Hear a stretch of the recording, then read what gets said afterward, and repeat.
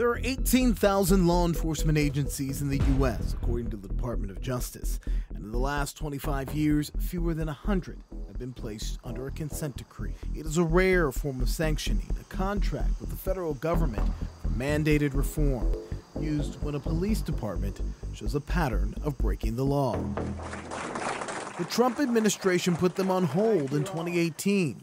I made it clear that this Department of Justice will not sign consent decrees that will cost lives by handcuffing the police rather than handcuffing the criminals. Attorney General Merrick Garland brought them back in April of 2021 and set his sights on Louisville Metro Police. To building trust between law enforcement and the communities they serve. This oversight agreement sets tangible requirements for change, metrics to measure the improvement, and timelines to achieve them. It's approved by a federal judge and legally binding, then overseen by an independent monitoring group who must regularly report progress or any problems to the public. Do they work? Officers begin to understand that these issues will be investigated thoroughly, quickly. They will be given great attention immediately, and that there will be a consequence. All right, so could you each of you talk a little bit about backdoor examples of packing consent decrees? Depends on who you ask. Consent decrees turn DOJ litigators, private plaintiffs, federal judges, and private monitors into regulators, even if they lack the time or expertise to properly regulate.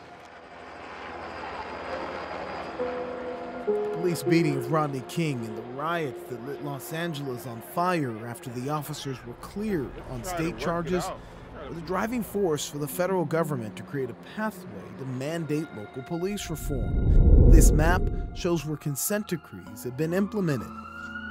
The timeline for federal oversight varies. It's a minimum 5 years, oftentimes much longer. For example, Cleveland went into a consent decree 7 years ago. New Orleans, 10 years. Oakland PD, 20. To the extent that, there is a sustained change in terms of community engagement, or if agencies are going to be able to support all the initiatives associated with the consent decree, that depends on funding, that depends on how often police administrators are committed to it. And I think that's how long it actually lasts, I think it remains to be seen. In the end, the goal is for the police department to implement best practices for how it engages with the public, for the city to begin to trust its officers again.